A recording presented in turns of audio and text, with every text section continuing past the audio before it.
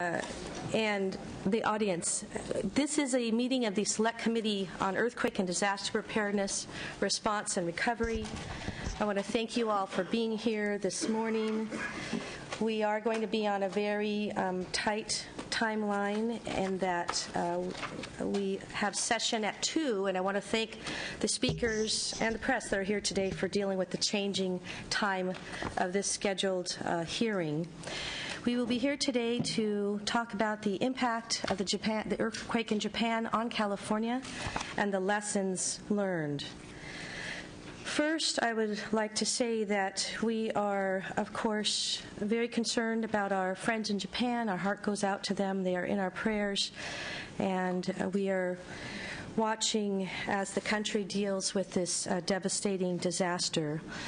And I think it is very important for us to acknowledge that the country of Japan has always been a leader in preparedness, and always had great and strong standards with regard to preparedness and building standards and those sorts of things. So we know they have worked hard to be prepared, but our prayers go out to them. We also want to know that there are many people. I want you to know that there are many people who are looking for ways to help, and the American Red Cross has set up a fund to help victims in Japan. If anyone is interested in helping out, of course, you can contact the Red Cross on their webpage or by calling 1-800-RED-CROSS. We thought it was very important to convene a hearing as soon as possible after the events in Japan so that we could have a report on the impact in California and explore ways for California to be prepared in the event we have a similar disaster. I also want to note that this is just part one of hearings. In addition to the items on today's agenda, we will be convening a Part 2 hearing in about a month's time to focus on readiness in schools, hospitals, infrastructure, and how earthquakes can impact the economy. I've had the opportunity to work on seismic issues throughout my political career, especially when it comes to schools, and this is a very important conversation we need to continue. Today, of course, we are focusing on the damage that was done in California with regard to the tsunami along our northern coast, in Santa Cruz, other parts of the coast, and also to explore the safety at our nuclear and natural gas facilities. We have all watched with concern as Japan has struggled to stabilize its nuclear plants, and we have, of course, been worried for the people that have worked at those plants and the people who live nearby. While California's plants have been built to withstand large earthquakes and tsunamis, it's time to review the safety of these plants in light of what we are learning from what has happened in Japan. According to the California Seismic Safety Commission, there is a risk of major earthquake in California on the order of 2 to 3% per year. And according to the 2007 Working Group on Earthquake Probabilities, California faces a 99.7% chance of a magnitude 6.7 or larger earthquake during the next 30 years. The likelihood of an even more powerful quake of a magnitude of 7.5 or greater in the next 30 years is 46%. We all know how important it is to be prepared, but the events of the past week or so have brought that message home to us even more. Today, we will closely examine a number of these issues. First, we will hear from experts on California seismology. They will tell us what to expect, whether there can be an earthquake similar to that which was experienced in Japan. And we will also hear about the damage of the tsunami and our response and readiness for the next event. Our third panel will explore the very important issue of seismic safety at our nuclear power plants. And finally, in the fourth panel, we will discuss the safety of our natural gas infrastructure. Thank you to all the speakers for being here today for this extremely important discussion. And I would like to pause for just a moment. Senator Wright and Senator Leno has joined us, and Senator Blakesley is joining us as well. I would like to ask at this time if anybody has any brief opening comments before we go to the first panel. All right, thank you very much. So our first panel is Keith Knudsen, Deputy Director of the Earthquake Science Center, U.S. Geological Survey, and John Parrish, our California State Geologist. Good morning, gentlemen. Thank you very much for sticking within our tight time of 13 minutes for the both of you. I'm sure we'll have an opportunity to speak with you again if we don't get through all of the information today, but thank you for being here. Thank you. Thank you for inviting us. So I was asked by the Senator's office to talk a little bit about what's happened in Japan. This map on the right is one of the first things we do after an earthquake anywhere in the world. It is what we call a shake map. The star shows the epicenter, which is determined in really seconds after a large earthquake. Mr. Knudsen, can I ask you to pull the microphone in just a little bit closer so we can hear you a little bit better? Pardon me. Thank you. Sure. Is that better? Yes, I think so. Okay. So the star represents the epicenter. The colors here represent the intensity of shaking. The brighter colors represent more intense shaking. And what I'd like to point out here is something that a lot of people have missed about this earthquake. This polygon here represents the area of the Earth that ruptured during this earthquake. There wasn't just rupture at this epicenter, but that entire area, roughly an area 300 by about 150 miles in dimension. This is a tectonic setting in Japan. This yellow star is where the epicenter occurred, where the earthquake occurred. These red circles are only magnitude 7 or larger earthquakes. So in the historical period, all these red circles show historical earthquakes. Very seismically active area. The yellow triangles are volcanoes, and the blue circles are blue and green circles are earthquakes that occurred at greater depth than the one we just experienced. So what's caused this earthquake is the collision of the Pacific plate with this plate here, which some people refer to as the Yakutsk plate, along this black line, which is the Japan Trench, or that's a fault separating those two plates. If we look in cross-section of the Earth, all these circles represent earthquakes down to 200 kilometers or so. Again, the yellow star is the epicenter of this earthquake, and this defines the boundary between those two plates. It's very shallowly dipping, and so what's happening is, over here on the east, the Pacific plate is being shoved beneath the continent of Japan here, and these two plates are colliding at a rate of about 80 millimeters per year, roughly 3.3 inches.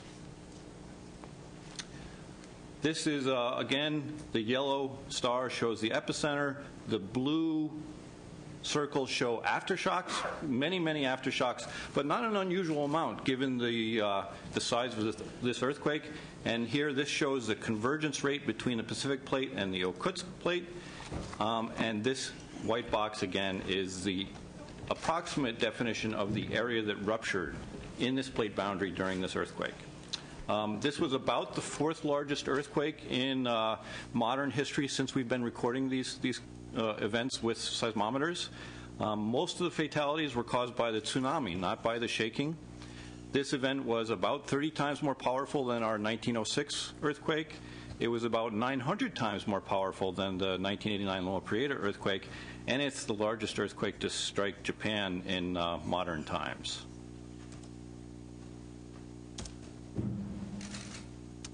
And we're frozen.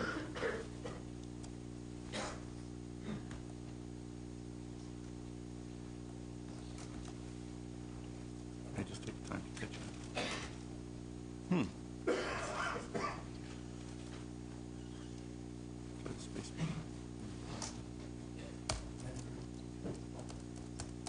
I hope this is interesting to everyone. We're spending more time than I anticipated here. I'm not sure what's going on with...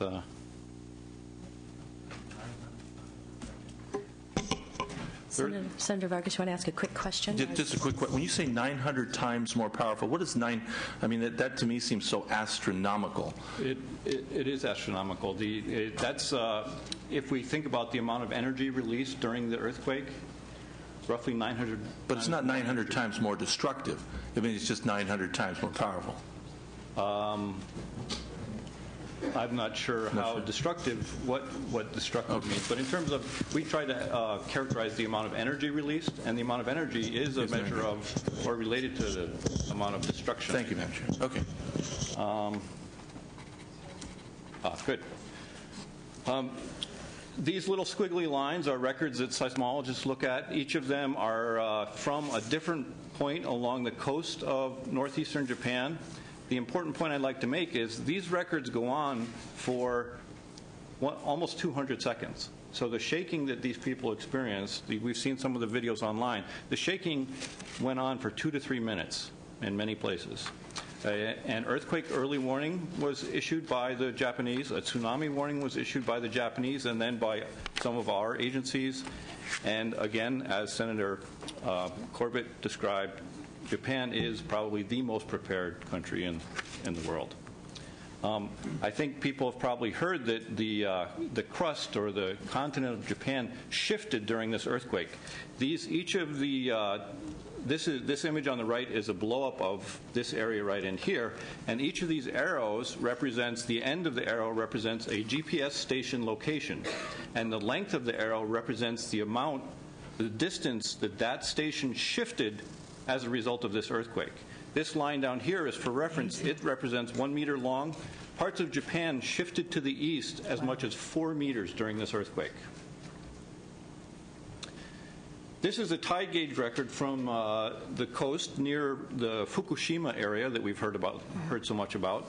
This blue line here is the normal tidal cycle, and it's at this point here where the tide diverged from norm and a tsunami was recorded.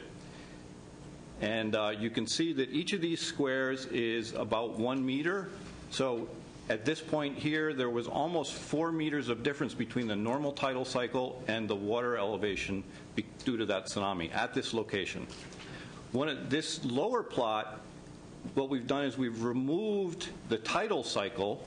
So we're just looking at the record from the earthquake and the tsunami. And you'll note that the water level at the sea cruises along steady here at about 0, and then the earthquake occurs, and then it's centered on this line up here. What this tells us is where that tide gauge is located, the earth subsided 40 centimeters, about this far. It's permanently displaced downward, so that area of the coast is more susceptible to flooding from here forward. This area has experienced many tsunamis and large earthquakes historically in 1896, 1933, and it was very severely damaged by the 1960 earthquake where the tsunami was generated in Peru. There are earlier tsunamis from geologic time, and on the left here we show the timeline of events. The Japanese issued a tsunami warning, they issued the earthquake warning, and our NOAA and Pacific Tsunami Warning Center issued warnings, and this is one of their figures that shows the time following the earthquake when the tsunami impacts will first be felt. So here in California, about 10 hours after the earthquake occurred, we began to sense the effects of the tsunami. So 8 seconds after the earthquake, the Japanese early warning went out. About 3 minutes, the tsunami warning went out. 6 minutes later, maps like this were produced by NOAA. 10 minutes after that, the USGS, my organization, estimated the first magnitude at 7.9, or first estimated the magnitude. About 15 minutes after the earthquake occurred, the tsunami was beginning to impact the coast of Japan. 42 minutes later, we revised the magnitude, and then the tsunami made its way across the ocean. This shows predicted displacements or amplitudes of the tsunami wave as they would strike different parts of the world. Here is our coast over here. And again, this comes out in minutes after an event anywhere in the Pacific Basin. This is something we captured, one of my colleagues captured off Japanese television. It's their tsunami warning telling people that they need to move inland. And the pink area shows the areas inundated by the tsunami. Tsunamis made their way as far inland as much as 5 kilometers. So they had a few minutes of warning.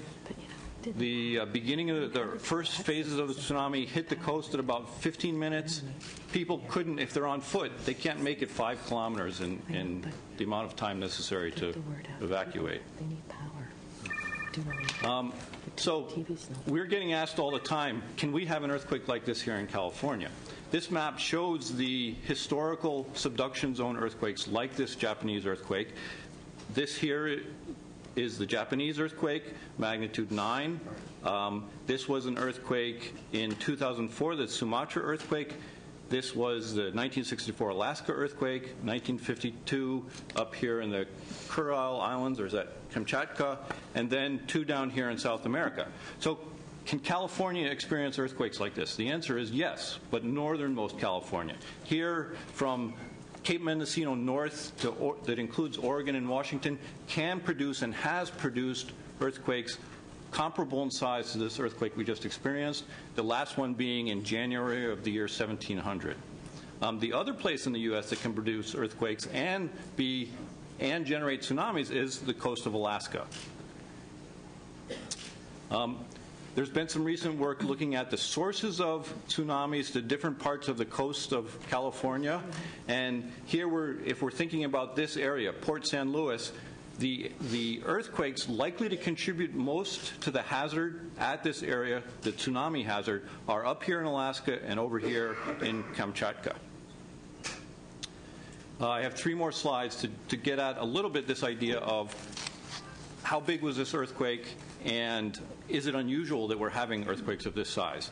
So we said earlier that this earthquake here, the vertical axis is the magnitude, and as we go through time from 1900 through the present, we move from left to right on this figure. This earthquake here, labeled Japan 2011, is really a magnitude 9, so it's one of the 4th or 5th biggest we've had since we've been able to measure these things. This is a plot where each year the number of earthquakes greater than magnitude 7 are summed up, and a horizontal line is drawn at the number of events that occurred in that year. This point, the point of this is that this is a very random process. We have, some years we have as much as 20 or 25 greater than magnitude 7 earthquakes around the world. Sometimes we have as few as 4 or 5. We're 3 months into the year, we've had about 7 magnitude 7 earthquakes if we don't count aftershocks. It's within the randomness of these natural processes. And this is a plot of the same information. So we're looking at the rate of occurrence of earthquakes through time. If this changed radically, the slope of this line would change as time goes on. Because it's a relatively constant slope, we interpret that to mean that the magnitude 7 earthquakes occur at about the same rate, and we're really not in an unusual period. And I'll finish with that. Thank you very much. Thank you very much. We're going to hear from the state geologist, and then we'll go into questions for both of them, if that's okay, Senators. Thank you very much. Mr. Parrish, welcome. Thank you. Let me just put that up to...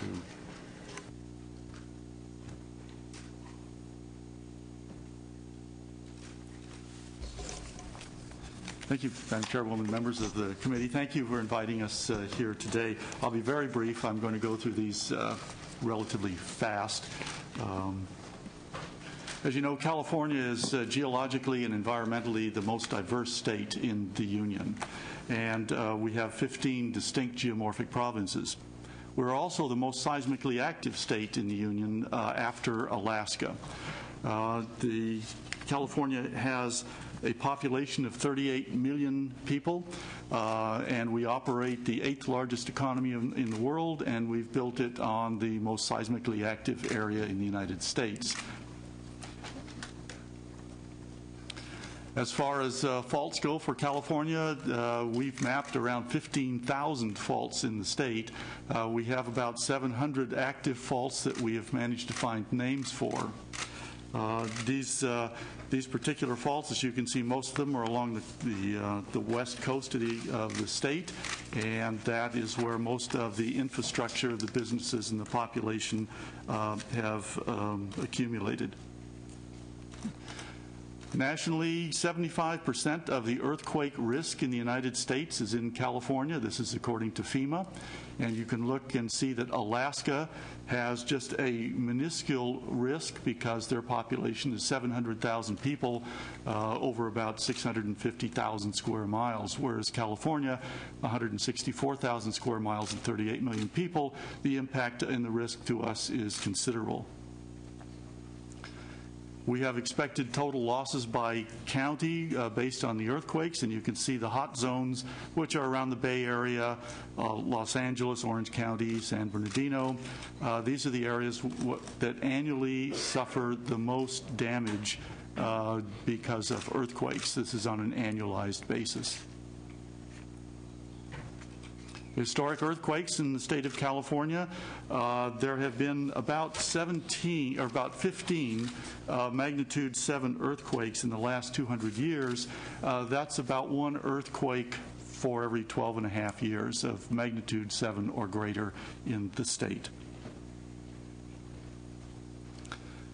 As the chairwoman mentioned earlier, California has a 99% chance in the next 30 years of experiencing a magnitude 6.7 earthquake or larger. A magnitude 6.7 earthquake is equivalent to the Northridge earthquake. That killed 63 people and had $40 billion worth of damage. And that is the small earthquake on this particular scale. You notice there's about a 46% chance of a 7.5 earthquake, and as we've noted statistically, every 12 to 13 years is a magnitude 7 or better earthquake in the state of California.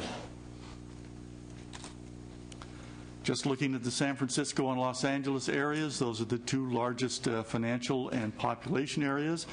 There's a 63% chance in San Francisco of a Northridge earthquake or larger striking, and a 67% chance in Los Angeles of that same style earthquake in the next 30 years.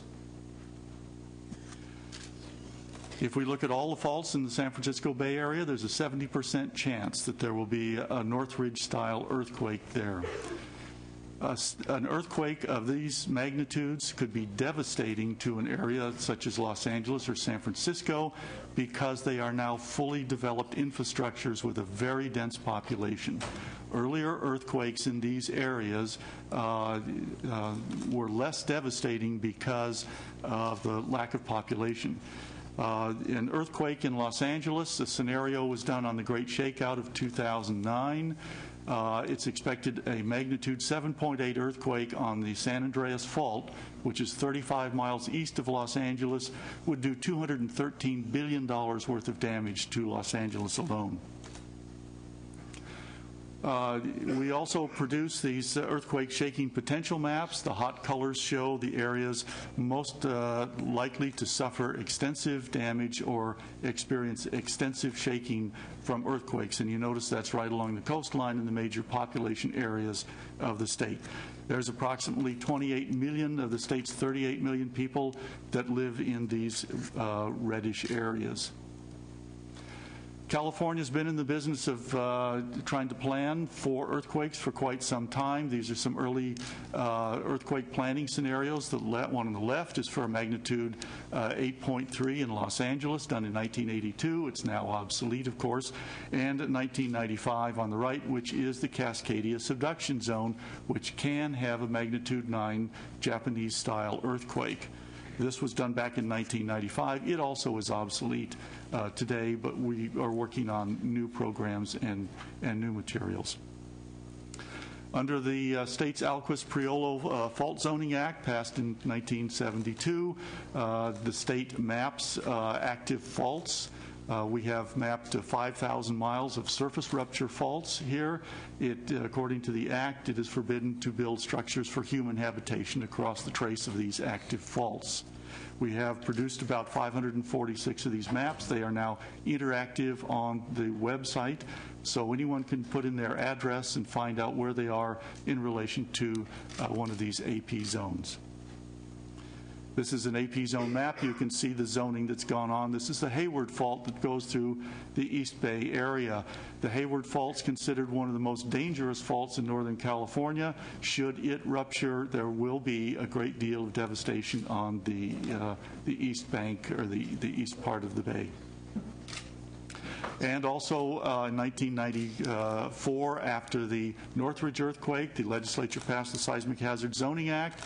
In this act, we zone areas of earthquake liquefaction and landslides. These become zones of investigation and for local lead agencies. The green areas show liquefaction zones. This, of course, is up in the Bay Area, and California landslide areas are shown in the blue areas, and this, of course, is Mission Bay area. California in 1971, by act of the legislature, commenced the Strong Motion Instrumentation Program. This is now the largest strong motion instrument program in the Western Hemisphere. CGS acquires data from the Strong Motion Program, which goes directly into California's building codes for making its buildings more resilient to earthquakes. Shake Map is a development of the USGS, and as part of the California Integrated Seismic Network, these are the maps that are produced following an earthquake in California. These maps are sent out along with this information to emergency response managers so that they can react very quickly to earthquakes where they see the most damaging shaking. I'll skip through the engineering center and go directly to tsunami hazards.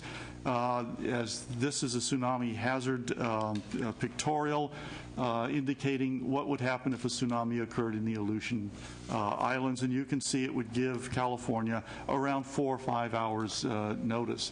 If there were a tsunami that were to occur in the northern part of the state, an earthquake in the Cascadia subduction zone, we would have less than 30 minutes warning in northern California to evacuate those areas. One of the things that's helping California is the Offshore Geologic Mapping Program. The impact tsunamis have on a coastline is directly proportional to the geometry and the geology of the seabed and the geometry of the harbors. And so we are attempting to map this. This is Monterey Bay. On the left side, you can see the coastline and the land on the right. In December of 2009, we completed, working with the California Emergency Management Agency, the first set of tsunami inundation maps for the state. These maps, about 130 maps, cover 1,100 miles of the coastline. These maps are available online for anyone who wants to put their address in, and they can get a map with the Google base on it showing the three-dimensional effects there. This is typical of one of the maps. This is the San Diego map. The pink area shows the inundation zones that would occur during a worst-case tsunami.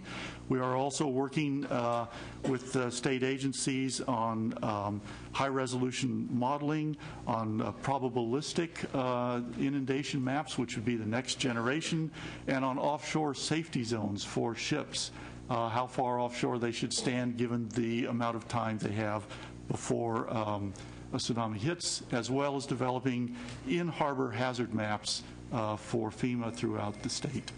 Thank you very much. Thank you very much, Mr. Parrish and Mr. Knudsen. I know we have a lot of questions for you, and we're going to start with Senator Sam Blakesley. Thank you. Thank you. Just a quick question to Mr. Knudsen regarding the Japan earthquake. Could you share with us a little bit about the degree to which this earthquake was, the size of this earthquake and the location of this earthquake was anticipated? Obviously, we don't do very well predicting when earthquakes will occur, but we do put a lot of work into trying to assess where earthquakes might occur and how large they might be. Could you talk to the disparity, if there was any, between what was predicted in terms of size and location versus what occurred? Sure. As you described, you use the P word. We don't predict earthquakes. We forecast over longer time periods, and the Japanese do the same thing. And Japanese scientists and engineers have produced hazard maps just like the ones John showed us, where they forecast the levels of shaking over different time periods. In this area, the most likely earthquakes that they considered were magnitude 8 earthquakes and not magnitude 9 earthquakes, is my understanding. Now, why do you think it is that a magnitude 8 earthquake was considered more probable in this location? Well, we learn something with every earthquake. And we certainly learned a lot with this earthquake, and because of the abundant instrumentation in Japan, we learn a great deal. There are some geologic studies that indicate earthquakes and tsunamis of this size happen about every 1,000 years in this area. And I was not involved in the generation of the Japanese hazard maps, but I imagine that the next version would have included the possibility for magnitude 9 earthquakes based on this recently uncovered geologic information. I would hope so. I think that's really not the point, that we'll be able to retrospectively have a better expectation as to what could occur after, in fact, something has occurred.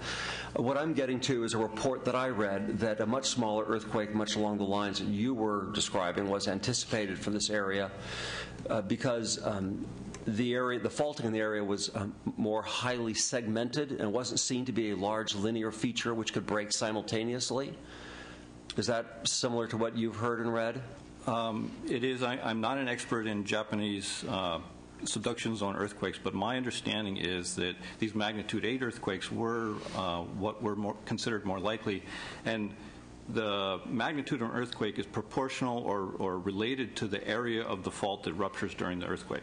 So it was considered that smaller patches of the fault would rupture than ruptured in this most recent earthquake. And I think this line of questioning will become more important later when we talk about risk in California, because much of our risk assessment is based on making certain assumptions about whether or not certain faults that may be modest or large in size connect up to create what could become earthquakes that are large or very large. And so what I'm hearing you say is it's not surprising that sometimes we underestimate the potentiality of a fault system like we did in Japan. Yeah, we tend to produce probabilistic maps at this time, which is a considerable improvement over what we used to do, which was just think about the from a deterministic perspective, and we do try to account for the range of possibilities that occur, and I think we are doing a pretty good job of that. But like I said, we learn from every earthquake.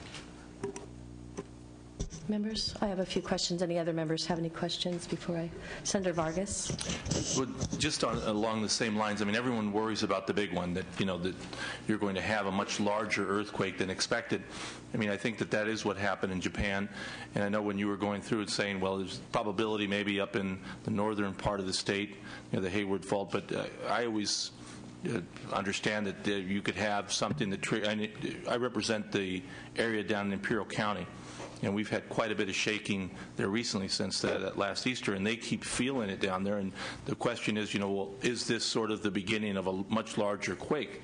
And keep hearing from people, well, it's unlikely that you're going to get the really big one, but doesn't this, I mean, what we're seeing now in Japan, doesn't this bring up the issue that, well, you could have this really big one if you do have these quakes sort of triggering, if you will, the larger faults? Yes, it does. Absolutely, you're quite right. And the Baja quake that we had in northern Mexico, there was a magnitude 7 quake, and we're watching that as the aftershocks creep northward along the Elsinore faults and move up on the San Jacinto faults. The San Andreas down there generally has a repetitive faulting earthquake of 150 years, and the southern San Andreas has been 300 years before since it's had its last big quake. So the joining, the triggering of an earthquake on one fault, we're seeing that the energy can be translated to adjacent faults or linearly down the fault to other segments of those faults, and that magnifies both the energy release and the intensity of ground shaking. Thank you. Senator Kehoe. Thank you. Yes, that Easter quake was a real eye-opener. I've lived in San Diego over 30 years, and I never felt anything like it in North Park, right near Balboa Park in the city. So it was a very startling. Seemed like a very long time, but I'm sure it was just a few seconds. You said it was a 7 magnitude earthquake. I'd read somewhere at 7.2. Does that make a difference, and is one number more right than the other? I think you're right. It was a 7.2 earthquake, yes. And so what is that? What's the difference between a 7.2 and a 7? Say energy release maybe 3 or 4 times. 3 or 4 times greater. And you said that they seem the tremors or aftershocks or whatever seem to be tracking north. Yes, that's correct. I realize you're just the first 2 speakers, but one of the critical issues in San Diego, of course, is this new round of quaking going to have a negative impact on San Onofre power plant? Just north of Camp Pendleton, or at Camp Pendleton there. And so do you have any thoughts on that at this point, or should we wait until we get to our nuclear power section? I'd say I'd wait till you get to the nuclear power session. Okay. I will defer that to the Let me rephrase the question. Do you have any thoughts on that? No, I will confine myself to the geology and the earthquakes. I'm not certain what the San Onofre engineers have designed that plant for, but I'm sure they've taken into consideration whatever the most likely shaking will be at San Onofre. Very good. Well, then we will wait to hear. Thank you. Thank you very much, Senator Kehoe. I have a couple of questions as well, sort of on the lines where Senator Blakesley was going. Obviously, we have gotten a little better at, based on past history of, I don't know if I should use the word predicting, but understanding when future events may occur. However, it still is sort of an evolving science, and we learn from every earthquake. Along those lines, I believe also the determination of where new fault lines exist is also sort of an evolving science as well. We have established fault lines in the state of California. We have others that are found, I don't know with how much regularity, but often. So I did want to, I know that we are going to be talking with engineers from San Onofre and Diablo Canyon, but I did want to ask your thoughts on the evolving science around the shoreline fault, which has been determined to be connected to the Hosgri fault, which was discovered after the initial engineering for the Diablo Canyon fault line. So my point is just to sort of maybe touch on our understanding of predicting where fault lines actually will occur and how we take that into consideration and analysis for determining where we site various types of construction, whether it be power plants or schools or those sorts of things. So maybe speak a little bit about that, the science with regard to determining where fault lines exist and the probability that we may find new fault lines in areas where they were not predicted to be in the past. Well, the issue with the shoreline fault is it's offshore. Now we're pretty good at finding the faults that are onshore because they're visible, and we have a lot of great ways of finding those. Offshore faults are a little more difficult to find because we can't actually walk around on the bottom of the seabed to see these. The shoreline fault was discovered by the USGS, where they started mapping the epicenters, that is, the earthquake centers, a lot of tremors that they had, and they found that they all tended to line up on a plane. And because they were lining up on a plane, that indicated to them that there might be a fault that was there. And the more they looked into it, the definition got better, and they found that that was indeed a fault that existed offshore based on just the plotting of hypocenters where there had been earthquakes below the surface. Now, following that, we can start taking a look at the seabed closer and see if that fault is expressed on the seabed. And start doing more mapping and projecting as to what the plane of that nearshore fault is. All right. And do you have any thoughts on, we saw the map earlier, the potential tsunami inundation maps from earthquakes occurring along the Pacific Rim and waves heading towards California. We have the ability to predict the patterns, I believe, of the waves. Do we have the ability to predict with any certainty the level of the inundation? And the reason I'm asking this question is because obviously in California we have all types of construction along the coastline, from plants to residences, et cetera. So any thoughts on that? Yes, we do. We are modeling, and we do have some historical numbers as well as models that we are preparing in probabilistic modeling. We know that up in the Northern California area, if there were a magnitude 9 earthquake in Cascadia or a magnitude 9 earthquake in the Aleutians, we could get anywhere from 20 to 30 feet tsunami wave in the Crescent City area.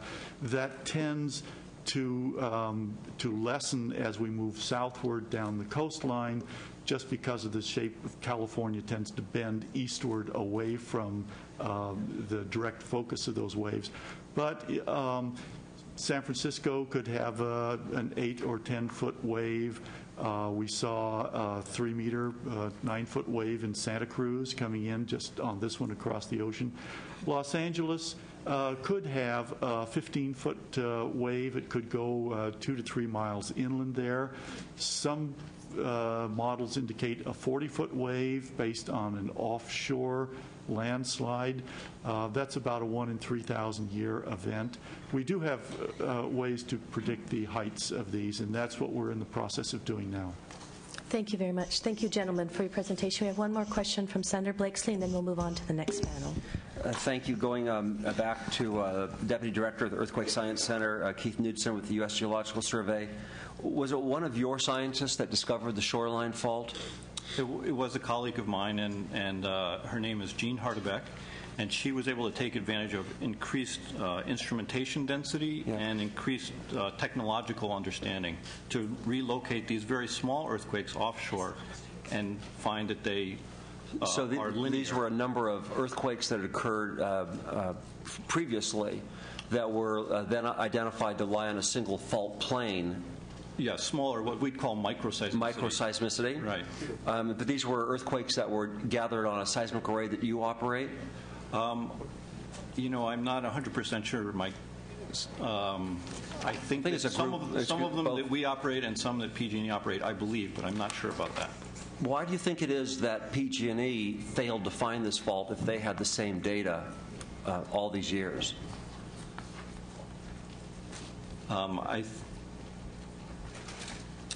We've been working in collaboration with PG&E on the science end. They've been supporting the increased instrumentation and funding increased scientific investigations. And I think it's in part because of that investment that we were able to identify this additional hazard. The science of earthquake location and relocation is fairly straightforward. When I spoke with Dr. Lombach, she identified an algorithm developed by Bill Ellsworth, which I was familiar with when I was doing my doctoral studies 25 years ago. Pretty simple mathematical procedure to precisely locate these earthquakes. And I was happy to see that she did that work and she advanced it with some tomographic analysis of velocity fields. But I'm a little concerned that PG&E, which had the primary responsibility for identifying the seismic safety of the facility and the seismic environment in which they were operating, failed to notice a fault of this size given the earthquakes have been occurring throughout time virtually right under their nose. I'm not sure you're asking me a question. I don't think I want to comment. Thank you very much. Thank you very much, Senator Blakesley. And thank you very much, gentlemen. We have 2 more questions. We're about 15 minutes behind schedule, and we'll have these last 2 questions, and we'll move on to the next panel. Senator Kehoe and then Senator LaMalfa. Thank you, Senator Corbett. Comment to you and the committee, and you may already be planning on addressing this, but my understanding is that Senators Boxer and Feinstein have asked for some reviews, and I hope that the information we gather is going to be coordinated with that effort regarding the nuclear power plants and any geologic issues that are germane on our California coast. So if I could be kept apprised of that, I would really appreciate it. Yes, we will be sharing this information with the senators' offices and asking questions a little later today about the response to those questions of those that are responsible. Thank you, Senator Kehoe. Senator LaMalfa, last question, then we'll move on to the next panel. Thank you. To follow on Senator Blakesley's thoughts there, what was the information that was available back in 1975 or 78 when we were talking about the possibility of these faults in that Diablo Canyon area? Because it seems to me like the technology for tracking this has developed a lot in that last 30 years or so. What was available at that time? Yeah, I think that is true, and I think the mathematical relations for locating these microseisms or small earthquakes has not changed. What has changed is the instrumental density and our ability to understand the velocity structure of the Earth. Both those improvements have allowed us to better locate these smaller earthquakes, and in doing that recently, we found that the earthquakes line up along this shoreline fault. And this is ever-evolving technology and information gathering. That's right. As we go. Yeah. Comment? Thank you.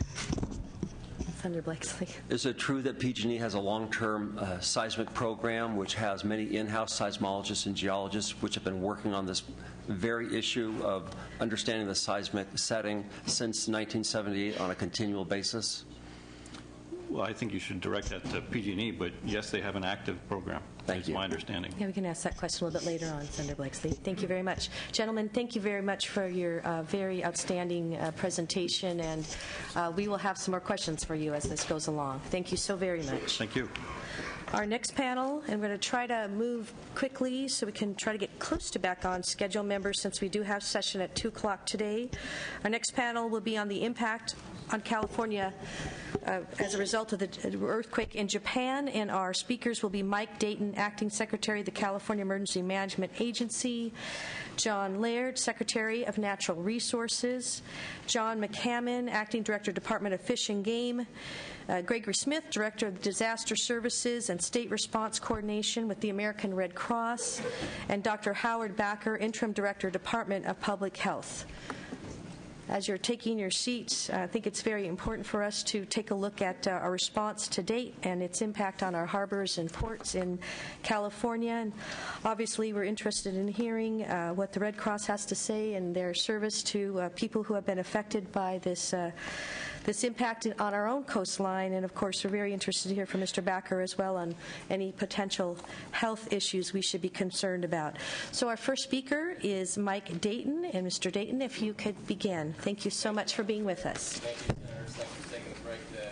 It's an important hearing. I know you're very busy, so we appreciate it. I'll jump right in on what our response was after we got the alert from NOAA. Basically, we received the alerts from NOAA at the California Emergency Management Agency Warning Center that's staffed 24/7. So it's the State Operations Center out in Mather. So those alerts we passed on to our local partners. I mean, fortunately, we had plenty of time to prepare since this was a long-distance tsunami. We activated the Emergency Operations Center, and as local emergencies were proclaimed, the governor acted swiftly and proclaimed a state of emergency in 4 counties. We also stood up a JIC, which is a Joint Information Center, and that was really our attempt to reassure the public and to get the word out about the tsunami, because I think there was a perception out there with tsunamis that, it's a one-time thing where we can say it's going to come at a particular time, but that's not the case. The surges can last the whole day. So we stood up a Joint Information Center and worked closely with the media, some of the folks that are here today, to get the word out, to make sure we had consistent messaging on that. So the recovery staff, we also quickly dispatched to Santa Cruz and Crescent City, as those were the 2 counties that were hardest, that sustained most of the damage. So I had the opportunity myself to leave very early the next morning, go up to Crescent City, meet with local officials there, meet with the senator's staff. It was really to get eyes on, personally, to see the damage. I also had the opportunity to go down to Santa Cruz and see the damage in the harbor. So those are the 2 areas that were impacted most significantly. And I can tell you the damages could have been much more severe. We were very fortunate that it had low tide, that the tidal surges came at low tide. We were also fortunate that locals really invested wisely in their preparedness efforts. We've invested in sirens along the coast. We've invested in reverse 911 systems that we've used federal Homeland Security dollars for, and essentially that is really where you can take one of the tsunami inundation maps that was talked about during the first panel, and you can have an emergency manager at a local 911 center or an EOC, and they can just draw an outline on a map of where that tsunami surge is going to come, and they've made an agreement with the local telephone companies that they make those alerts and say you are in an evacuation route. You need to evacuate, you need to seek higher ground, and here's your evacuation center. So, by and large, the locals have prepared for this. We train regularly with the locals about tsunami hazards. And I would just take this opportunity that, as we talk about the Cascadian subduction zone, there is a potential for, a very low notice event in California along our coastline. And so that's why we try so hard to get the word out with our local partners and the public that you're not always going to have the benefit of an official warning coming from government. So you need to heed, natural warnings. You need to heed if there's an earthquake and you're on a beach and you're in a tsunami zone, you need to seek higher ground immediately. Do not wait for an official warning. But by and large, our local partners, they did great, so my hat's off to them, the emergency management and planning there. And then, additionally, on the recovery efforts, the governor issued an executive order which waived the 1-week waiting period for somebody to seek unemployment, because with the damages that are sustained in those harbors, there's a lot of fishermen that are out of work. There's canning industry. So, we want our efforts just to run through them, and I know Fish and Game may go through them, but Santa Cruz, as of this morning, is at $26.5 million in damages. They've got 10 sunken vessels remain, or 10 sunken vessels in total, 2 remain to be raised. 77% of the dock is open and accessible this morning. In Del Norte, up in Crescent City, there were 16 vessels sunk. 1 has been raised. 64 damaged vessels altogether. In both harbors, there's a large amount of debris, so I think most of the recovery work is going to be focused on dredging after the initial environmental cleanup is, because you have sunken vessels with oil. You need to get those out of the harbor. We're enlisting our partners at NOAA to do the underwater mapping to make sure those waterways are navigable. Mendocino County reports initial damages of $4 million. So we are up there today with FEMA to do a joint preliminary damage assessment, and then we will have a total. But right now, statewide, we're approximately at $43 million.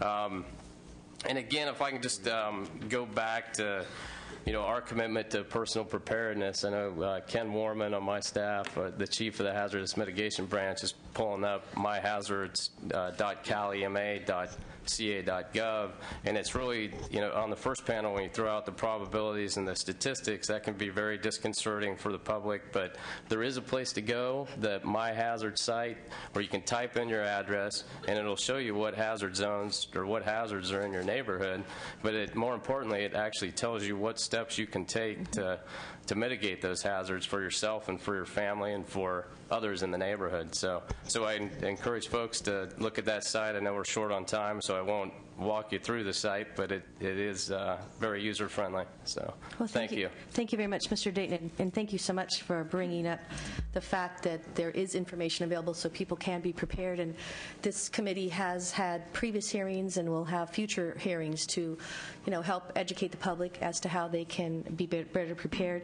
Let me just say just 2 quick things. One, thank you so much for working so quickly. I know you're working with other state departments to clear the harbors so people can get back to work and to lessen environmental concerns. Yes. So thank you for that. And just our hats off to those that are so prepared up on the North Coast. Anyone who has traveled through that area, you can't help but notice the signage for evacuation routes and shelter areas and those sorts of things. It truly is a remarkable, should be recognized, the work that is done in the North area. Senator LaMalfa, thank you for that.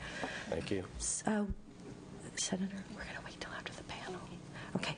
All right. We're going to take questions at the end of the panel, and Senator Alquist will be first. Thank you very much.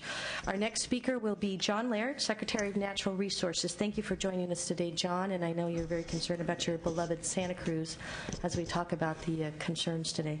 Thank you, and I did go to see the harbor right after. And I wanted to talk about the agency response, and you've already heard from the geologist, you will be hearing from Fish and Game. But one of the ironies that existed is as the waves were coming in, I was gaveling to order the Ocean Protection Council, and our major item that day was a scientific report on sea level rise and guidance that we were adopting on sea level rise for local governments and people across California. And in the process, because it was a report that said, here the gradient of what a sea level rise might be in the next century in California and what some of the factors are that might drive it to a lower level or a higher level. And in the process, the scientists said, this isn't about sea level rise just growing and there's this gradual increase. This is about severe events that drive the sea level rise home. Severe events such as a strong storm at high tide or the events that were experienced on that same day. And so it makes it even more significant for anybody that is in a coastal or bay area as something they want to consider in their response or for planning going forward. For the agency, you're going to hear from the director of the Department of Fish and Game for a minute. It was a key public safety responder both before and after the tsunami. I know that they were all over the news in the Monterey Bay area for the fact that they were determining the effect of the sunken vessels and release of fuel in the harbor and its effect on fish and game. The Department of Conservation presented, they really do tsunami data and planning, and you heard from the chief geologist. The Department of Boating and Waterways has been assessing damage at the statewide harbors, and they'll keep working with marinas on repairs. They also are looking at their loan program to see if there are any loans for any of the harbors involved that might be able to be restructured as part of the response activities. The Department of Parks and Recreation is one of the state's largest coastal landholders, so the Parks Department worked with local law enforcement officers to evacuate state park campgrounds and facilities that might have been at risk and patrol those sites to ensure that the public at large was not in danger. CAL FIRE had a public safety presence along the entire coast, assisted in coordination of statewide resources, and made reports to participating agencies about what was happening in each county and each area that was hit. And one of the ones that's not well known is Cal Recycle, because it assists with debris cleanup in affected areas. And I just know, as somebody that was a mayor and a council member in a place where there was a 7.1 earthquake and we lost 60% of the buildings in our core downtown in that event, that immediately our landfill was deluged with millions of bricks, wood, board, pavement, and other things, and that was one of the things that people did not anticipate would be something that required disaster planning. Cal Recycle was assisting in the debris cleanup precisely with the same thing in mind. So throughout the agency, we're trying to work in a coordinated fashion to deal with the event as it happened in California. Thank you. Thank you very much, Mr. Secretary. Our next speaker is John McCammon, Acting Director, Department of Fish and Game. Thank you for being here at this busy time. Thank you very much, Madam Chairman. I appreciate the opportunity to tell you about the Department of Fish and Game's response effort. You might want to pull that microphone a little closer to you. Yes, Thank ma'am. you. The Department of Fish and Game's mission has grown substantially from one of game management to one having public trust responsibility for fish and wildlife and the conservation, protection, and management of those wildlife and the habitats upon which they depend. This includes both public safety responses and response to oil spills in the state's marine areas. And even prior to initial contact by CalEMA, which was early in this case, the Law Enforcement Division began deployment to provide proactive public safety response and reporting, wildlife monitoring, identification of potential pollution events, and containment and remediation of any actual pollution events. Our wardens were first on site and took actions to protect and prevent damage to departmental assets and equipment, monitor and report potential fish and wildlife losses, and to provide security and law enforcement support in disaster areas. Wardens were dispatched to all recognized harbors and ports from Crescent City to San Diego, and large department vessels were put to sea to avoid damage and to help with enforcement activities. Throughout the response, wardens have been underwater, scuba diving on top of the water, in patrol boats and skiffs, and in the air assessing resource damage. The Fish and Game oil spill prevention and response function is responsible for response to oil spills in marine waters. The Department Emergency Operations Center was open day one of the response, and spill staff provided initial support to media, logistics, scientific, and liaison support in anticipation of deployment. The Operations Center coordinates initial deployment of personnel and information updates to the Governor's Office, the agency, the legislature, and other state agencies and local governments. Spill staff formed a unified command with the U.S. Coast Guard and with the harbor districts. Once the tsunami waves began to hit California, spill staff deployed numerous oil spill specialists to check the additional harbors all along the coast that initially reported minor damage. No pollution issues were reported, with 2 exceptions. Forward operating bases were then established in Crescent City and Santa Cruz with the U.S. Coast Guard and OSPR staff. Regional personnel are continuing to receive firsthand reports of damage to commercial and sport fishing vessels, fishing-related businesses, and fishing-related infrastructure throughout the state. Additionally, our Marine region is currently compiling a report of losses that will be finalized in the coming weeks, and I'll make sure that the committee has that report when it's finalized. However, we can say with some certainty that while there are impacts to individual sport and commercial fishermen and women, overall, this event will likely not have an impact on the commercial harvest level of take or the industry as a whole. Most of Crescent City's commercial fishing fleet left the harbor before the tsunami hit, but those vessels are now 60 miles away from their home base and their fishing grounds. They're mooring in Eureka, by and large. Moorings and tie-up locations are scant, affecting both commercial and recreational boating communities. The Crescent City economy relies upon fishing industry, which was at its peak in the crabbing season and coming shrimping seasons. The current estimate is more than 1,200 gallons of petroleum and 326 gallons of oil were spilled.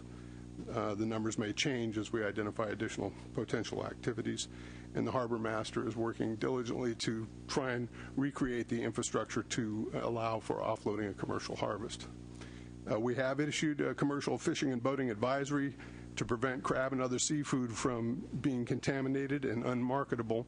Commercial fishermen are advised of the following protocol. Commercial vessels are advised to not run circulation pumps as they approach Crescent City Boat Harbor or within the Crescent City Boat Harbor. And we advise that they not pull crab pots or other traps up through water if a sheen is visible. And that has gone out a week ago now. Over 200 gallons of petroleum were removed from downed vessels in Santa Cruz. Debris removal is being coordinated by Fish and Game, the Department of Boating Waterways, CalEMA, and the Port Authority in Santa Cruz. And then we have done reconnaissance surveys for oiled wildlife, and no oiled wildlife have been identified at this point. At the peak of the response, we had 77 personnel involved. Right now, today, we still have 22 people on site in Santa Cruz and in Crescent City. And over the course of the event, 106 different people in Fish and Game were deployed. So we were active in this activity. Thank you. Thank you so much. You know, obviously, your work is wonderful at this time. Thank you so much for your quick response and your diligence, and good luck to you as you continue to work through the impact of the tsunami. Thank you very much. And our next speaker is Gregory Smith, who's Director of Disaster Services and Response Coordination for the American Red Cross. Welcome. Thank you very much, Madam Chair. Senators, thank you for the opportunity to give you a brief snapshot. And please pardon my voice, I'm getting over what everybody else is probably going to get or is getting over. The opportunity to give you a snapshot of how the American Red Cross and other partner agencies in the state reacted to this, what I'll describe as an announced event, in that in our history and looking at other events, the earthquake last year in Chile, how a society has to respond to the earthquake, the initial earthquake, and then the tsunami, and then the aftermath of both. So our response to the notification that we were indeed going to have a tsunami was to immediately activate our partner agencies and work with the local and county emergency management agencies to establish evacuation centers, points where people could get to high ground. In Santa Cruz, for example, we opened 5 sites, and we serviced about 200 people at those sites because people were self-evacuating and going to friends and neighbors, and they were going to the locations that we had established. In sharp contrast, in Del Norte, we had 6 centers open, and that had about 426 people in those centers. We had 7 fixed feeding sites and 1 kitchen that we used, and we utilized about 150, 175 or so volunteers. Now, the American Red Cross and our partners in response, we maintain a steady state of readiness because we're responding to different disasters and emergencies in the community. So our ability to immediately respond to this type of event is very clear. When we practice for this, we train for this. But the challenge that we have is working with keeping this the top of mind in the public's mind, and then how the public will behave in reaction to a notification like this. Some people evacuated, and we know we've seen it in the news. Some people actually moved towards a tsunami from a point of fascination or a point of wanting to see how it's going to look. So, in sharp contrast to our response to this, if you think in terms of right now in Japan, there are over 2,500 shelters opened, and one report that I've seen was that there were 2 distribution points, or points of distribution of resources, for about 60,000 people. So these are the things that we have the opportunity to look at, to put the assumptions that we have for behavior and our ability to respond. How will those assumptions play against what's actually occurring in Japan right now? So for our ability to respond to this announced event, I think that we were very ready. I think the public reacted well. I think the resources that we had in place and in play, the partnerships and the coordination that we had in place and in play worked very well. But I don't think that we should kind of sit back on that, because, again, we're looking at only one half of the event that we would have to respond to. So all of this, and I think Mike touched on it, this is all a product of 2 things: the personal preparedness, personal individual preparedness. So how prepared are we as individuals to react and respond and recover from this? And then second, how ready are the agencies, state agencies, county agencies, municipal agencies, private sector, nonprofit agencies? How prepared are they, and how ready are they to coordinate their activities following this event? So it's a constant state of addressing this for us. It's a constant state of readiness. So one of the questions that is on the table is, are we ready to respond to an event like this in California? And it's a somewhat subjective answer. Yes, we are in a constant state of being more ready to respond. We constantly train, we constantly exercise, but it's kind of like earthquake proofing a building. If it's okay, it's good to 7.6. Well, what happens if it's 7.7? So it's a constant state of vigilance on our part to maintain that state of readiness, to ensure that we have the coordination at the state level, county level, and local level. But it's a constant state for us to continue. Thank you so much for your presentation, and thank you for the good work of the Red Cross in helping those in need during this time as well, not only along the California coast, but of course the work of the International Red Cross in Japan as well. It's so needed, your work. And I'm sure anybody, we mentioned this earlier, anybody who is interested in assisting the people of Japan, or even along the North Coast, they can contact people at the Red Cross, and you can put people to work, I'm sure. Absolutely. And again, the best way is to your financial contributions to the American Red Cross and any other responding agency allows that agency to get the resources that are actually needed in this case. So that's the best way to help. Thank you very much. Thank you very much. Yes. And our next speaker in this panel is Dr. Howard Becker, Interim Director of the Department of Public Health. He's going to speak about any impacts we should be concerned about, or maybe we can feel comfortable about with regard to the nuclear drift. Thank you, Madam Chair and committee members. My name is Dr. Howard Backer. I'm the state's public health officer and the interim director at the California Department of Public Health. First, I would like to thank the chairwoman for her initial comments and add my concern and sympathy to the Japanese people and to the California citizens who have friends and family in Japan who are really impacted by this triple disaster. The California Health and Human Services Agency and the Department of Public Health really understand California's concerns over radiation exposure from the Japanese nuclear reactor that was damaged by this earthquake, and we agree that radiation exposure should be taken seriously. The California Department of Public Health has been in regular communication and contact with our state partners like the California Emergency Management Agency, and also with our federal partners like the U.S. Environmental Protection Agency and the Nuclear Regulatory Commission through regular email and teleconferences to monitor and interpret the reports that we're receiving from Japan.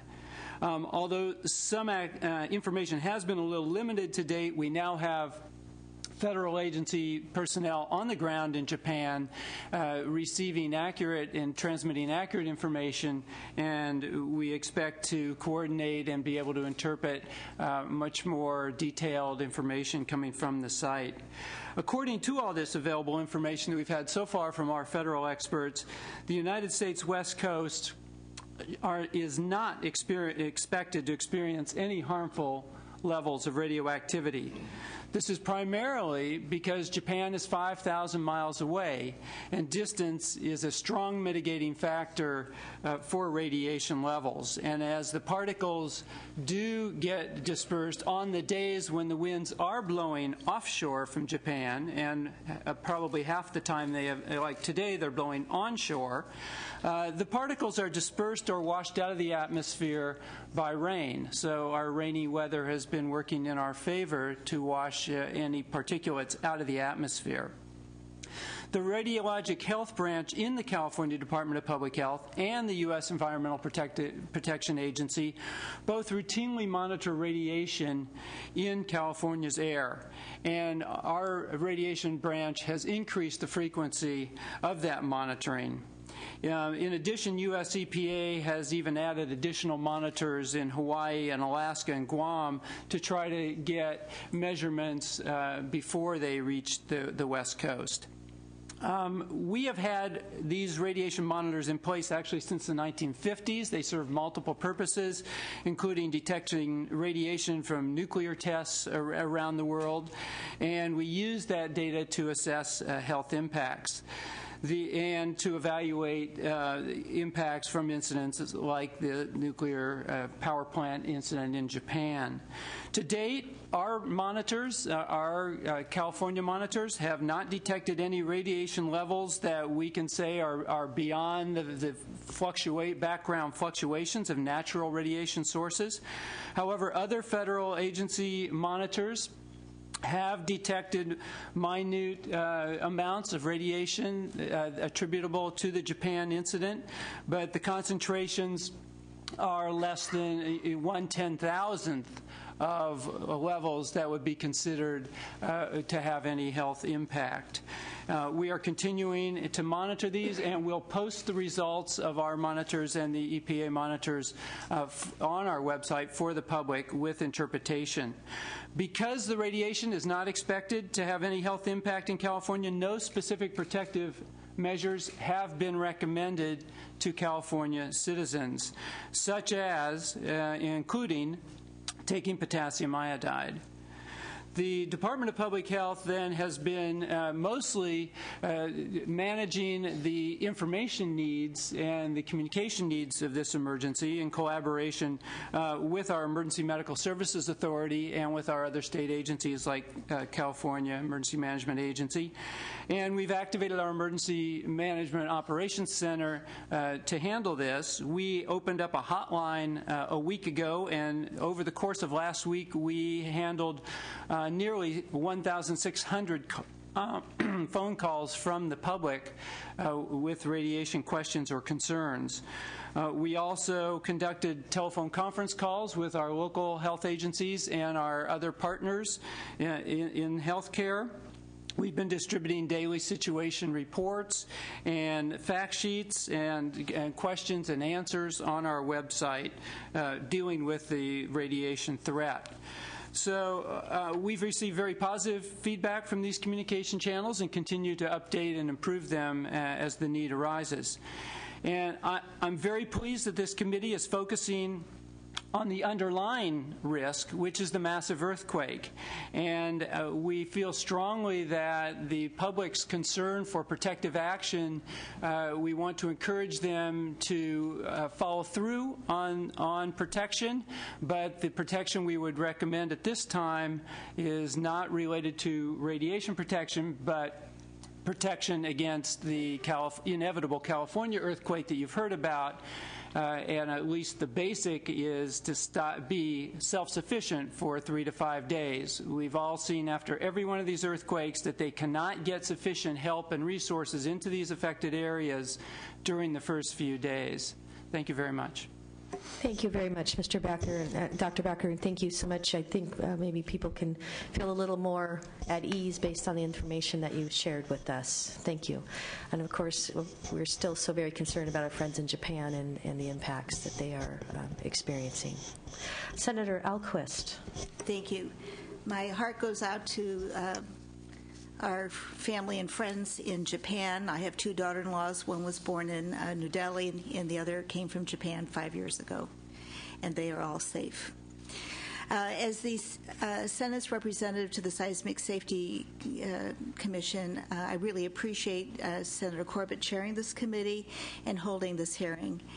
And although we're concentrating on preparedness, response, and recovery, I'd like to speak a little more about preparedness because I don't feel quite as comfortable about it. And I'm going to kind of paint a scenario and then ask how you all can work together. At least in 2 areas, I mean, the public expects that California's building structures are safe during an earthquake.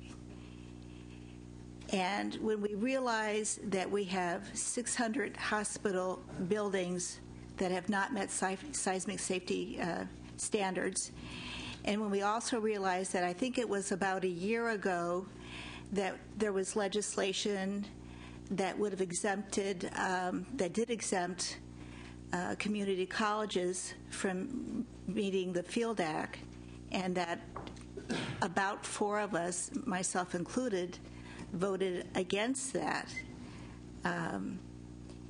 Given that whole scenario, I don't think we have, the majority of our buildings are all truly safe places. Hospitals need to be a place where people are healed, but they also need to be a place where they're safe from the building toppling on them.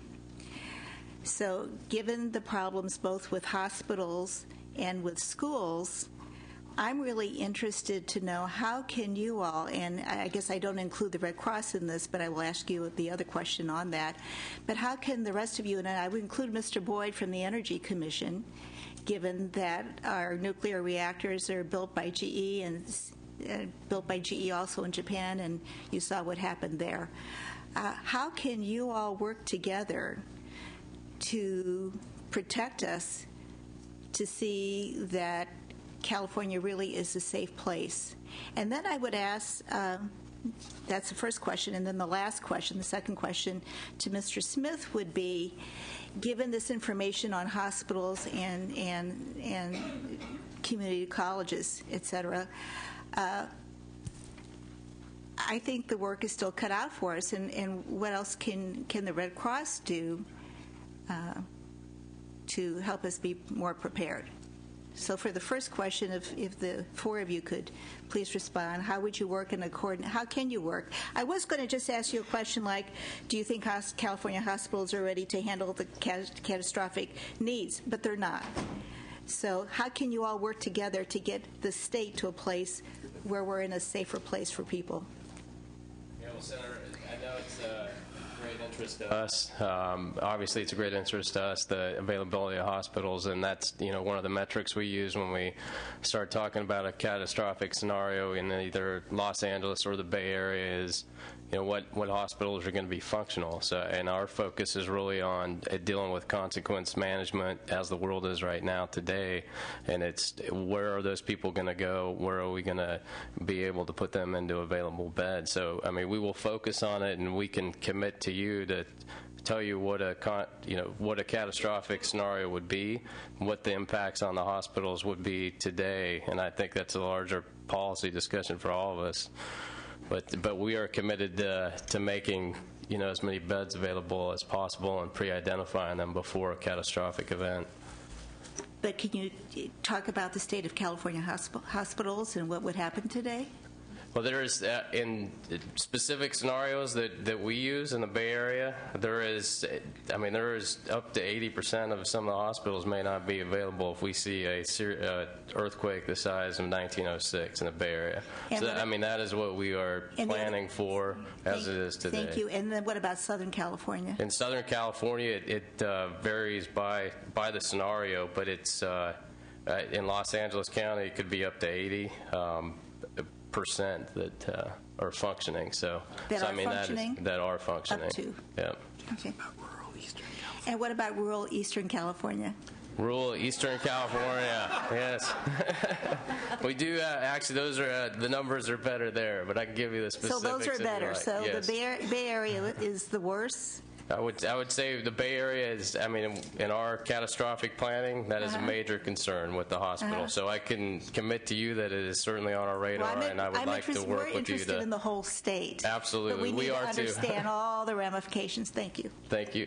Thank you very much, Senator Alquist, and thank you for all your great work in this field of seismic safety as well. Senator Kehoe? To CalEMA and to the Department of Public Health, can you give us a little bit more specific information on evacuation and other response procedures for the disabled?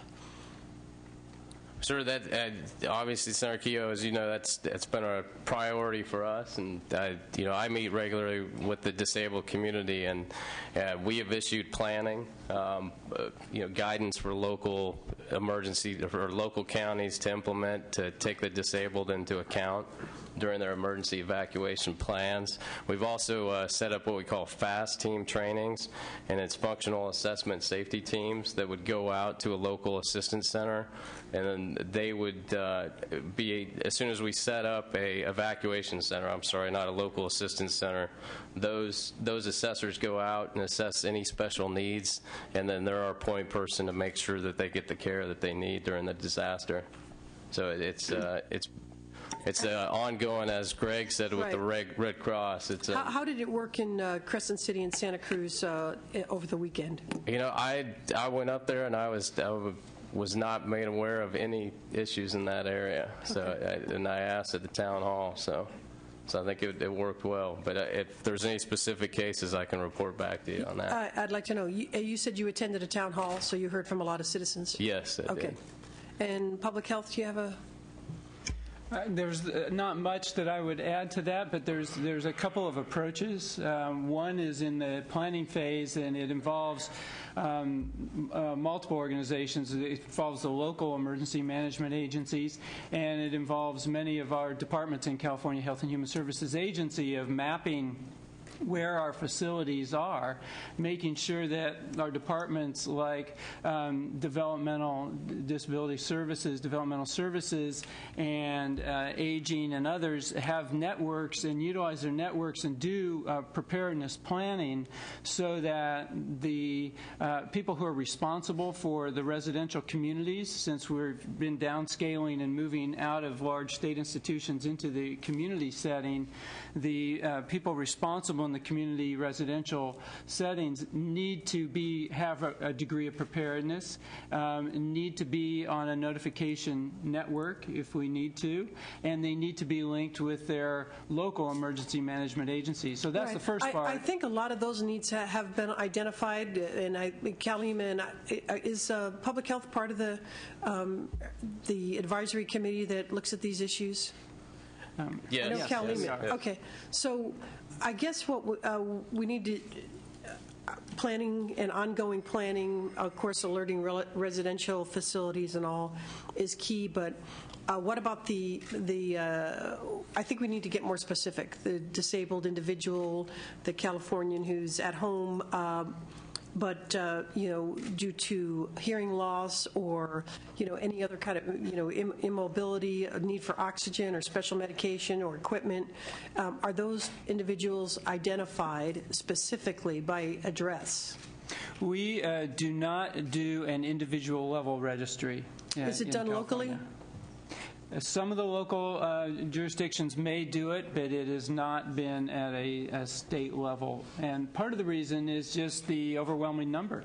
And how to identify, and also residents are a little wary about providing some of the information, feeling that it's personal information and they're not sure how it's being shared. So that decision was made that we would not pursue that we would pursue it at the local level, pursue overall planning at that level, and we are also working on patient movement plans.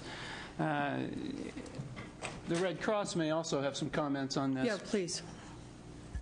Yes, and to your second question, the way that we look at, even with hospitals, it's the partnership that we need to develop in order to, depending on the severity of this event, how can we begin looking at things in a non-traditional way, where historically we look at placing people inside of buildings and providing them with sheltering services and feeding and hydration. Well, a lot of the information that we've gained from observing the aftermath of other events is that we have to focus on our ability to provide services in a broad perspective. So not just brick and mortar, but how do we support non-traditional sheltering? How do we co-locate services? So if the hospital is not able to take in patients, then how do we co-locate that with a general population shelter? And certainly, how do we continue to address and develop methods for providing services to all segments of the community, including those to persons with a disability?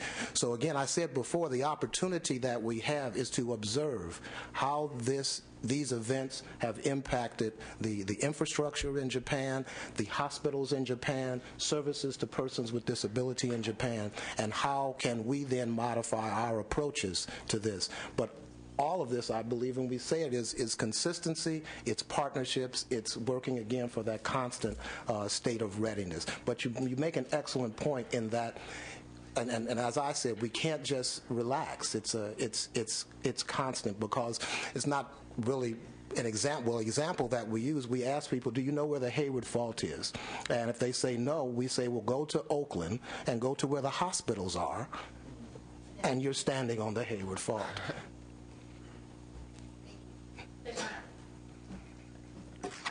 Thank you very much. I just have a couple of quick last questions, and then we're going to go on to the next panel. Dr. Backer, these are for you, and possibly a couple questions for EMA as well.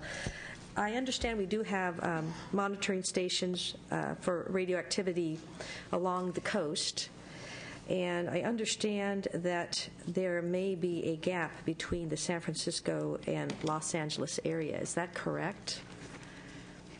There are, well, we don't need necessarily a continuous chain all up and down the coast. We have them in northern, central, and southern California in terms of our monitoring stations, and then the U.S. EPA has additional stations. So, they were initially clustered around sites where there were nuclear power plants, because that's where they would most want to monitor radiation. When you're talking about nuclear events elsewhere in the world, it doesn't really matter, because those are going to, the radiation diffuses so widely that it would pick it up. For example, you might have read there was a report that the first detector to pick up anything was actually here in Sacramento, because it happened to be a detector that was monitoring treaties internationally and needed to pick up underground explosions of nuclear weapons, testing weapons. So that's got to be extremely sensitive type equipment, and you don't need a continuous chain of those, because any radiation will be very widely dispersed as it goes around the world. So you believe, even though the permanent monitoring stations also provided by the U.S. EPA, the fact that there are gaps along the coastline, we still have adequate monitoring? Yes, I think that we would be able to detect any significant radiation coming from Japan. Well, first of all, they know what levels of radiation are being emitted in Japan, and they know the weather patterns, so they can start making predictions from that. But it would not come in a narrow stream. In fact, the prediction was that it would go to the north of us and be picked up first by Alaska and some of the states to the north. But there is a chain all along the west coast from Alaska down to our Southern California area. And I understand there are permanent monitors and deployable monitors. Deployable monitors are a little more sensitive to picking up traces of iodine? There are different types of monitors, and I would not, it's beyond my technical knowledge to get into what precisely the differences are. All right. And I do understand, too, that the deployable monitors have been deployed to Alaska, Hawaii, Guam, and Saipan, and I think you may have spoken to that a little bit earlier. What is the reasoning for that? Is it because of the weather patterns that you mentioned, the wind patterns? Or should we be concerned that US EPA has not deployed monitors to other parts of the California coast?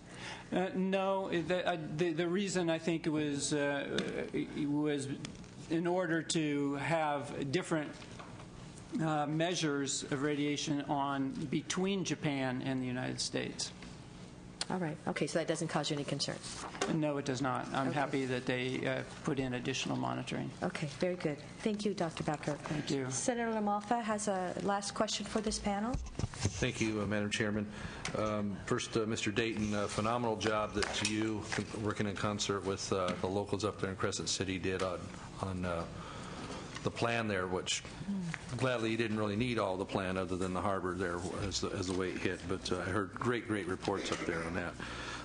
Just a couple questions. One on this would be, as we're looking for the federal emergency help and declaration there, is it the pattern, the plan to be able to have all of the different zones affected in the state as one Yes, it's declaration and reach the threshold so we can get that federal attention?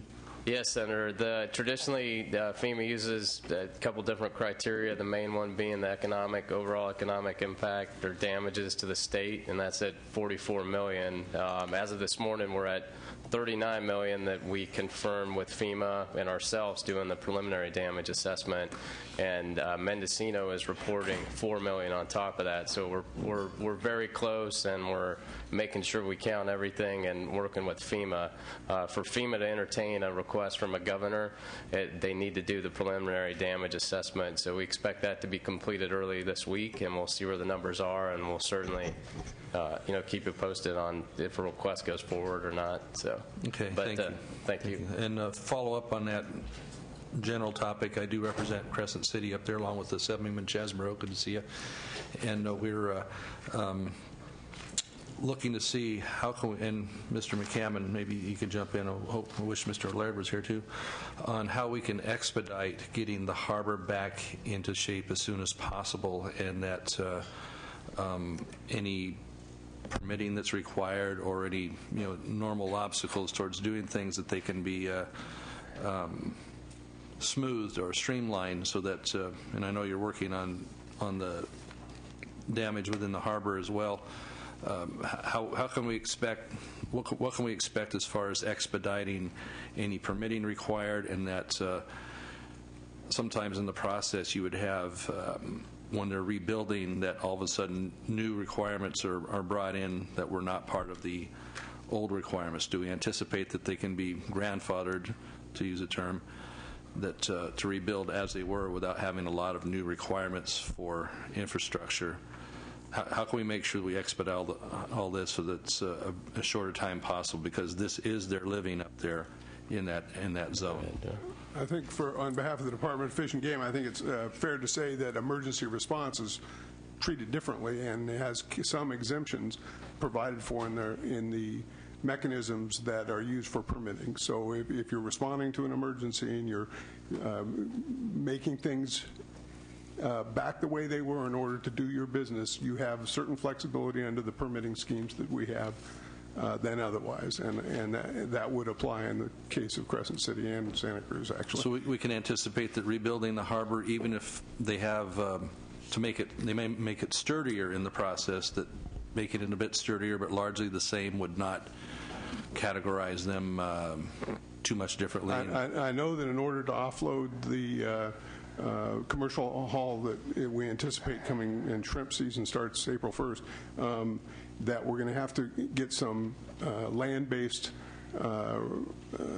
cranes and so forth in there, and those are going in on an emergency basis, exempt from the permitting requirements. That's the one factor I'm sure of. In terms of the long-term rebuilding, I'll be happy to look at it and get back to you. Yeah, we'd love to work with your office on whatever we can do to help that process. And then lastly, and maybe Mr. Smith with Red Cross and Mr. Dayton with EMA. I'm concerned too that if we're talking about the hospital situation earlier, and that if we have a dramatic enough emergency, and we're talking lots of rubble, et cetera, hospitals, even if they're standing, may not be accessible. What do we do to make the emergency services and equipment and staff available in a high-density area to take it to them instead of them having to get out or get to hospitals? What can we do, as it sounds like we are in this whole ring of fire, or rim of fire, excuse me, that's a Johnny Cash. But in California. You mean the Johnny Cash song on your ringtone on your cell phone? Yeah, you caught me, Wes. The rim.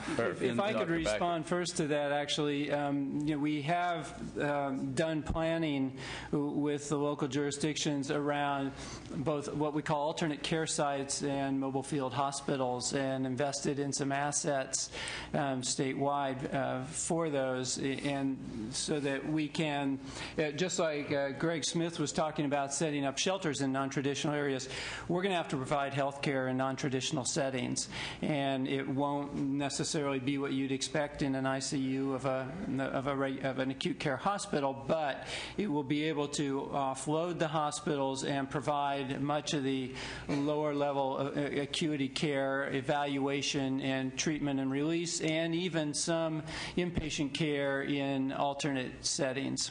And we've developed extensive also information for how local health departments can work with their partners to establish these alternate care sites. And what are some of the alternative sites? What do those look like besides, the armory or things like that? You talked about mobile ones.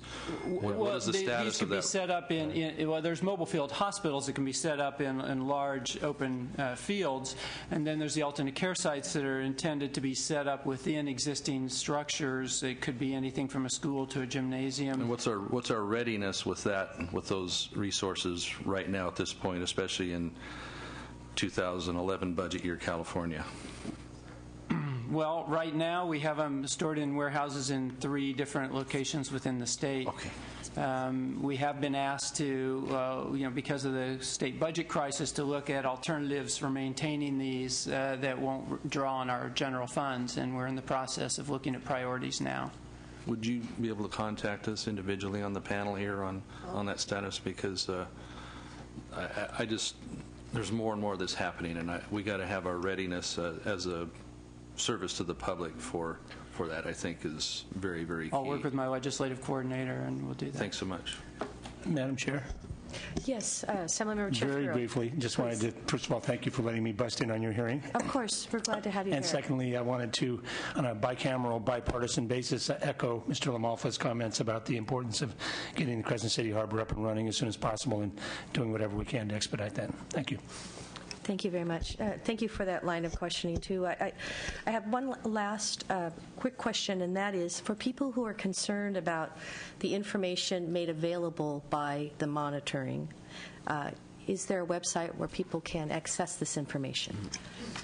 We're going to be posting this on our public health website, or at least have the link if we decide to put it on the Environmental Protection Agencies. But both the data will be combined, and links will be on CalEMA's as well as our websites for easy access.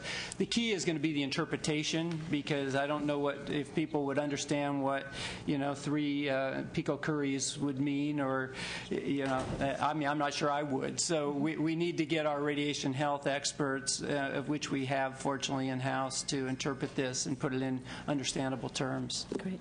Thank you very much, gentlemen. This is a very wonderful panel. Thank you for your hard work, and we will be continuing to work with you as well.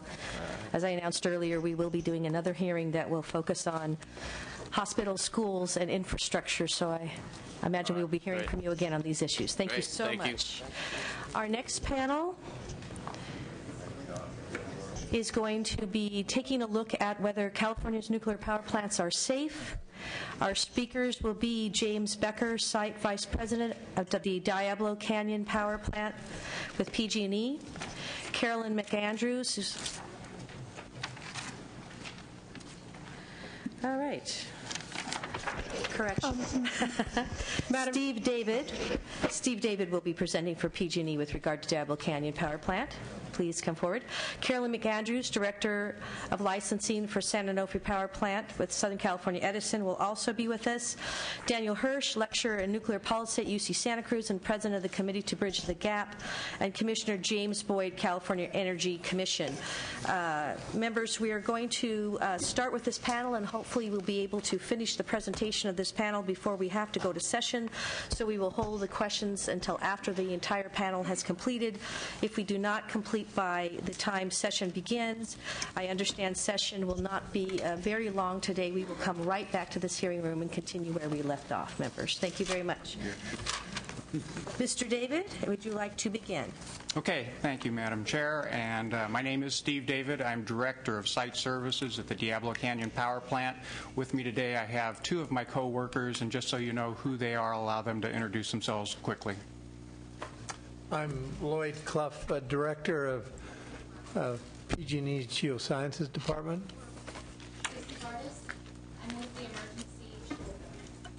Hi, my name is Tracy Vardas. I'm with Emergency Planning with Diablo Canyon Power Plant.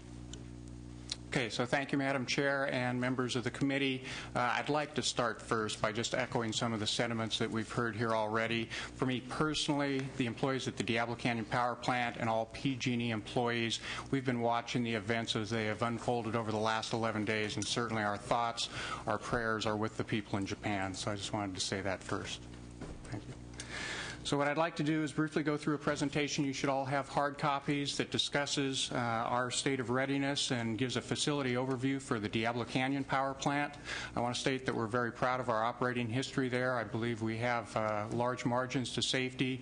Certainly the 2 areas of concern today is what I want to speak to, both the seismic design and the design for tsunami. So just to kind of set the stage, if you look at the second slide there, or the first slide after the cover, basically the sequence of events that we saw back on Thursday 2 weeks ago, there was the large earthquake that caused the automatic shutdown of a number of the plants in Japan. They have 54 reactor plants in Japan. 11 of those were directly affected by the earthquake. Their seismic monitoring instrumentation system did detect the earthquake. It exceeded the set points for automatic shutdown of those reactors, and 11 of the 54 did automatically shut down in response to the event. So they did operate as designed, and the cooling systems did start. The emergency backup power systems did start. So they did respond appropriately to a seismic event that was greater than their design basis. What followed was a tsunami that was also greater than design basis, and that is what caused the majority of the problems that they experienced at the time and continue to experience. So as I said, the emergency diesel generators actuated, but less than an hour later, those were disabled from the tsunami. Remaining systems continued to operate and provide core cooling for several hours until those systems also failed. So they were then in a situation that was beyond their design basis accident for the cores, and then additionally they had heat up in their spent fuel pools associated with each one of those units. If we compare the information for both seismic and tsunami between what the Japanese plant was designed for, what they experienced, and what Diablo Canyon is designed for, you can see that at the Fukushima Daiichi plant, their ground acceleration design basis was 0.18 G. Okay, that's in force, ground acceleration force. What they experienced was between 0.2 and 0.35, so somewhere close to double of what their design basis was. For the Diablo Canyon power plant, we are designed to 0.75 G. Okay. For the tsunami wave height, theirs was designed in meters, or designed for maximum tsunami height of 6.5 meters. That equates to approximately 21 feet. The tsunami wave height they actually experienced was somewhere between 23 and 33 feet along that part of the coast, depending on the actual location. The wave height that we're designed for at Diablo Canyon is nearly 35 feet, 34.6 feet. If you go to the next slide, basically, our critical design and safety features, there's a number of things listed here that are directly related to a lot of the concerns that we've heard, questions from the public, the news media, and so forth, as far as our design. The only safety-related components that we have down at our intake structure are auxiliary saltwater pumps. Those are in watertight compartments. They take in the air needed to operate the pumps and exhaust the air through snorkels that were designed at 45.6 feet above the mean low water level. So those are almost 46 feet above the sea level. All of our remaining safety-related equipment is at the 85-foot elevation or higher. The 85-foot elevation is basically the plateau that the main part of the plant sits on, and you can see that on the slide on the next page.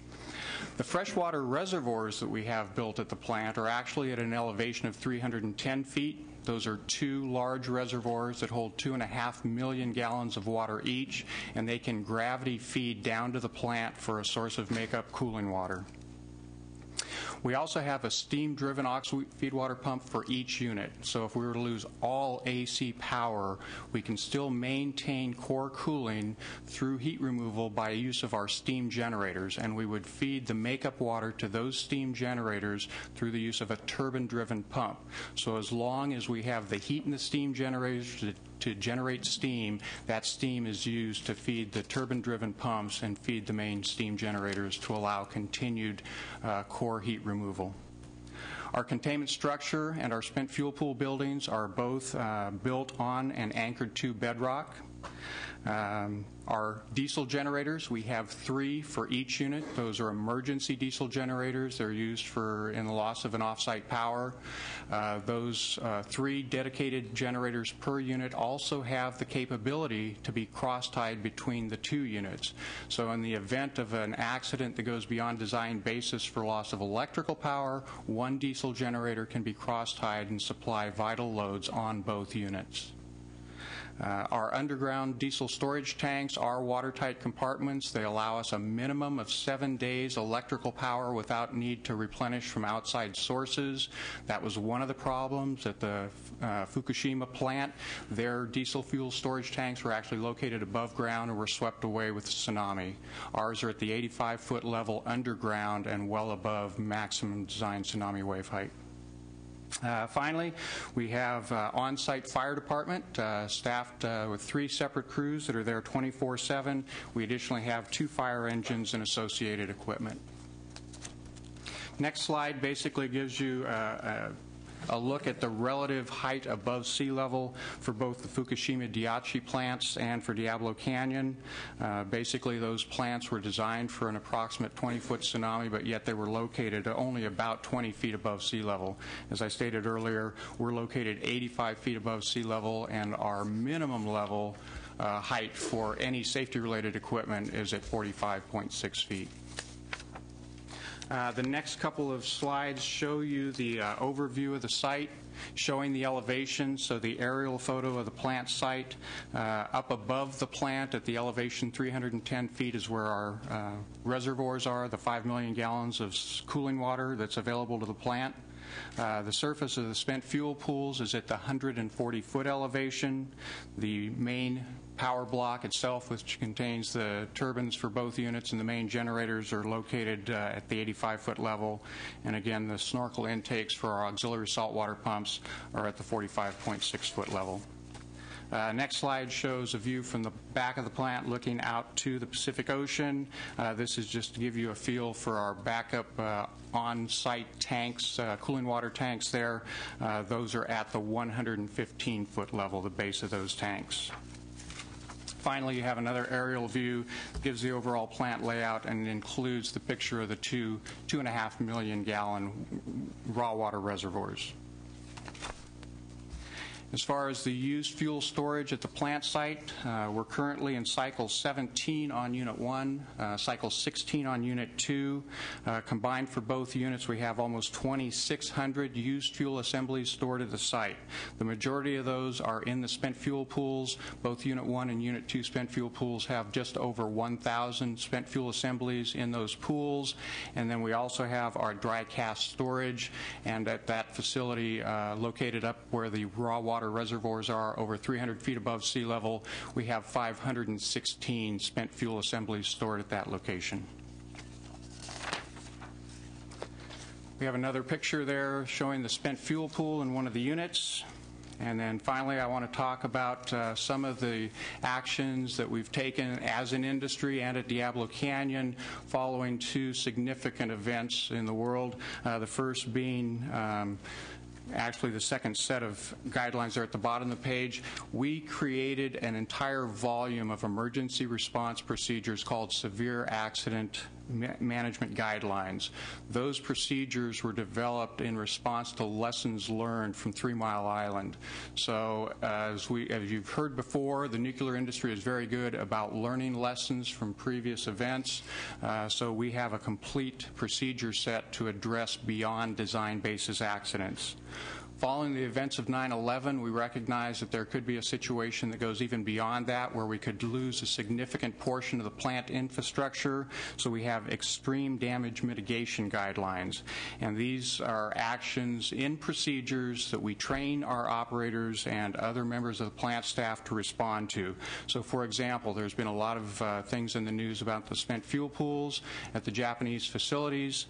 We already have procedures in place that direct operators to run fire hoses, and we can use either the fire trucks or the gravity feed from the raw water reservoirs to keep those pools filled with water. We wouldn't have to spray from a remote fire truck, although in an extreme condition we could even go so far as that. So we have procedures written to address that. Depressurizing the steam generators using our atmospheric steam dumps. This allows a release of steam that acts as the cooling mechanism to keep the core cool. We can also reduce the pressure inside containment. We've heard that at Unit 2 they had an overpressure condition in their primary containment structure. Our procedures allow us to reduce the pressure, and we also have the ability through our procedures to start our emergency diesel generators in the case that we've lost all electrical power, so that we can get our backup generators running and supply the needed vital power. We have additional organizational capabilities. You've heard a little bit of discussion already about our long-term seismic program. We do have at PG&E a dedicated geosciences department. Mr. Clough here has been a director of that department for many years. We continue to have ongoing seismic studies and analysis of the area around Diablo Canyon. As I mentioned, we do have an on-site fire department, minimum of 5 people on the plant site at all times 24/7, and the ability to use our 2 fire engines. We also have a hazardous materials response capability. And then finally, our recurring emergency preparedness training. We have 4 different emergency response organizations that can fully staff all of our emergency facilities. We have dedicated on-site and off-site facilities, and we do periodic tabletop and full-scope drills, a minimum of 4 of those annually. We just did one earlier this month, and we have another one scheduled for next month. So finally, industry response. We have an IMPO event report that was just issued earlier this week. Basically what that action states is that actions provide near-term assurance that each station is in a high state of readiness to respond to both design basis and beyond design basis events. So I talked about the 2 volumes of procedures that we have. It includes materials and equipment that have to be maintained on site in a state of readiness. Even though we check those periodically, we've gone back this week. We've walked down all those facilities, all that equipment, hoses, pumps, whatever we need to verify that they are there, that the procedures are in place, the operators and other personnel are trained to use that equipment. So we have verified that over the last several days to make sure that we can respond to both design basis security events and use our severe accident mitigation guidelines in the event of any design basis event. Thank you very much, Mr. David. Because session is beginning in just a few minutes, I think that this would be a time where we're going to take a brief break. Thank you for your presentation. I do know that your testimony has raised questions in many of our minds, and we will have questions for you a little bit later. We still are going to hear from Carolyn McAndrews when we come back from session with who's with the San Onofre Power Plant in Southern California Edison, Daniel Hirsch, the lecturer at UC Santa Cruz and president of the Committee to Bridge the Gap, and Commissioner James Boyd from the California Energy Commission. We have a lot of more important information that we will receive by this committee.